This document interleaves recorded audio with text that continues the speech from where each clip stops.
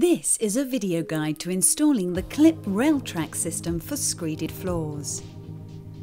This guide uses a single loop system, but the advice also applies to multi-loop systems. This video is not designed to replace the ProWarm installation manual. You should ensure you've read it thoroughly before installation. For information on manifolds and pumps for use in single loop and multi-loop systems, please refer to our manifold and pumps videos found on our webpage or contact us on 01268 567 019. The clip rail track system for screeded floors is suited for rooms where insulation is already in place beneath the concrete subfloor. If insulation is to be fitted just below the screed, we recommend you use our pipe staple system. The clip rail track system offers the same flexibility and speed of installation as the floor pipe staple system. Our clip track system is suitable for traditional screed, pumped anhydrite or cement screeds.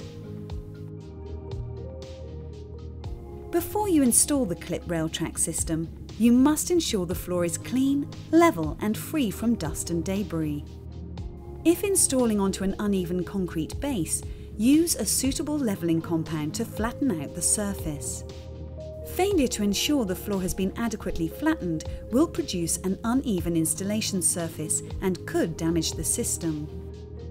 In addition to avoiding damage, the clip rail system uses a built-in self-adhesive strip to lock the clip rails in place, and it is therefore vital that the floor is level prior to attempting installation. Before installing the clip track system, run edging insulation around the perimeter of your room and other permanent fixtures, such as columns or stairs. This allows for the screed floor surface to expand and isolates the screed from the surrounding structures. If you have a plan for the pipe placement, the clip track system should be installed running across the length of the pipes. The clip track system should be installed direct to the subfloor using the self-adhesive strips on the back of the rail. Before beginning the installation of the heating pipe, create a plan of how the pipe will be laid, ensuring you record where it will lie, bend, and that the pipes maintain the optimum distance for your system as stated in the guide. If you are purchasing a bespoke system designed for your house, you can request a pipe layout design. Pipe layout is not critical, and you can lay them to suit your needs. But pipe spacing for standard rooms is typically 250 mm. Note that on areas such as conservatories or rooms with high heat loss, 200 mm centres are required. If the heat supply is an air or ground source heat pump, 150 mm centres or less are recommended. Ensure the pipes are not laid under fixtures or fittings, such as kitchen cabinets. Ensure that the pipes start, the flow, and the pipes end, the return, are both located at the pump or manifold. Using a marker pen, label the pipes with flow, return and the loop number. If installing a multi-loop system at a manifold, use your marker pen to clearly label each pipe for flow, return and loop number for each heating pipe loop in the system. Pipe is easily fixed to the clip track system by firmly pushing it down within the curved recesses in the clip track. This will firmly hold the pipe in place. Set the pipe back from walls and doorways approximately 100 mm.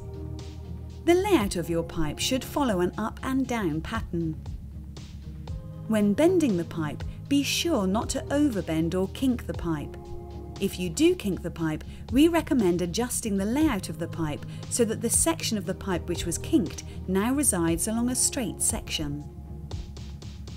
The pipe can be manipulated by hand or using a 16 mm pipe bending former.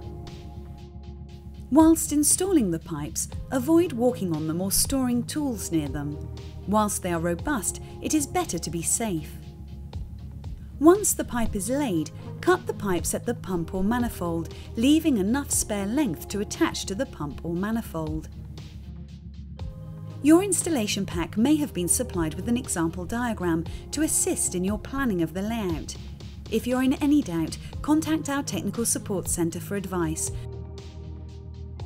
The pipes should be filled and pressure tested prior to screeding and left under 6 bar pressure whilst screeding is carried out. Please refer to our manifold and pump videos found on our webpage. Screeds should be laid immediately after pipe laying and testing to ensure that it does not get damaged. The screed floor must be fully cured before any heat is applied. A general rule of thumb is to allow 1 full day per 1 mm of screed thickness up to 40 mm. Each additional millimetre of screed thickness requires 2 days each to dry. An accelerator can be added to the screed to speed up the drying time to as quickly as 7 days. Please check this with your screed installer for specification. If a sand and cement screed is used, it must be fibrous. It is essential that the screed is completely dry before any covering is installed. If you are planning on installing a wood flooring finish, it is important that you observe the wood's natural response to its environment. Wood will expand and contract based on environmental conditions such as temperature and humidity, so you must ensure the wood floor covering has been acclimatised by storing it inside prior to installation. The wood manufacturer's installation instructions must be followed. When installing the wood flooring, allow for this natural expansion by leaving a gap around the room edges. Allow 5 to 8 mm depending on the depth of your skirting board. When installing engineered wood floorboards, these should be orientated 90 degrees to the direction of the pipes. It is vital you follow the manufacturer's guidelines for all engineered wood floor coverings. If you are in any doubt, contact our technical support centre for advice. If you plan on installing a laminate floor covering, because it is thinner than engineered wood, you will have the advantage of an increased warm-up time. Laminate flooring is normally a case of simply clicking together. You must not use a laminate that has an insulation fitted to the back. You must use a suitable breathable underlay. Refer to the laminate flooring manufacturer's installation guide or contact our technical support centre for advice. Ensure your floor covering is compatible with underfloor heating and that the combined TOG value does not exceed 2.5 TOG for the underlay and carpet combined. If you are in any doubt about the suitability of your floor covering or installation, contact our technical support centre for advice. Vinyl floor coverings include linoleum, Carndine and Amtico. Vinyl floor coverings are glued directly to the screeded floor. You must refer to the floor covering manufacturer's guide as to the correct method of installation.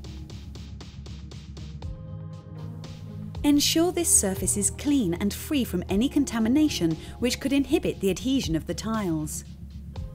It is essential that the screed is completely dry before tiling. Fix the tiles using a suitable flexible tile adhesive. Ensure full compression of the adhesive to give a void-free full adhesive bed. Allow the adhesive to cure for the recommended time by the adhesive manufacturer. Grout the tiles using a suitable flexible tile grout, then allow to fully cure before trafficking. The underfloor heating system should not be brought into service for at least 14 days to ensure all tile adhesive and grouts have had time to dry and cure naturally. Initially, start the system with the thermostatic valve set to 35 degrees Celsius. Then the water temperature should be brought up gradually by 5 degrees Celsius per day to the maximum working temperature, normally 50 degrees Celsius for screeded floors.